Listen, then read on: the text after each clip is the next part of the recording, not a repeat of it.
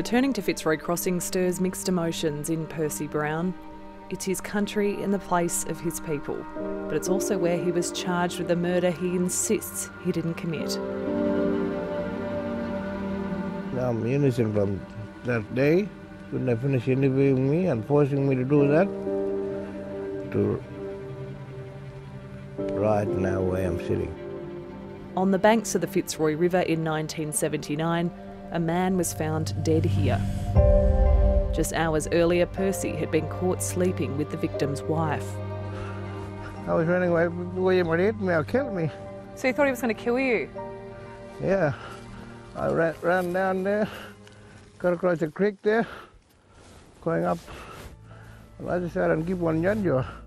Police focused their attention on the then 20-year-old Walmajari man, and Percy says he was pressured to sign a confession. I was interviewed all day.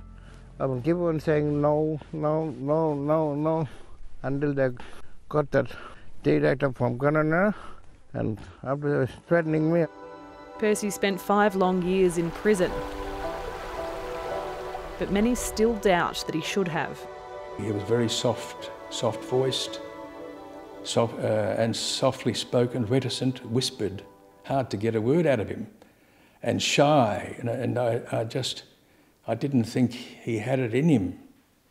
Retired District Court Judge and former WA Prisoners Review Board chairperson Alan Fenbury was his defence lawyer, and he says language was often a barrier for accused Indigenous men like Percy.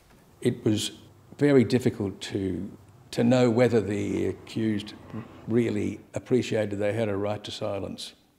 And I've often thought that this bloke doesn't have a clue what a confession is or a caution.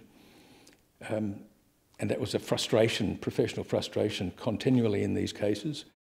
The prosecution's case was also based on some footprints at the crime scene. Mr Fenbury believes that was insufficient, a point he made at court at the time, questioning, is there any other scientific evidence that you know of that connects this man with the killing? To which the detective answered, no. The local community had also raised concerns about the conviction at the time. As a young journalist, Steve Hawke witnessed the resistance firsthand. They'd undertaken their own investigations in terms of Aboriginal law, and they told me that another man had done it, and that man was now being punished under the Aboriginal law. Percy now works for the courts as a Creole translator, helping other First Nations people navigate the system. My family, we are black, the Australian people, to help them, you know. That's my job. He now wants his case revisited and ultimately overturned, and a lot of the community backs him. If people are being wrong done by and being accused of things and sent to jail, of course you've got to try and find a way of healing. Percy says it's an issue that's bigger than himself. Yeah, because not only me, there's a lot of things, same thing will happen to a lot of Aboriginal people. WA Police wouldn't comment on this particular case, but the force has previously apologised for its treatment of Indigenous people in the past. It says things are now improving. There's always work to be done, but look, I've seen over the last 5 years we've definitely made headway. For now, Percy holds out hope that the many questions that have haunted his life for more than 40 years can finally be put to rest. Jessica Hayes, ABC News, Fitzroy Crossing.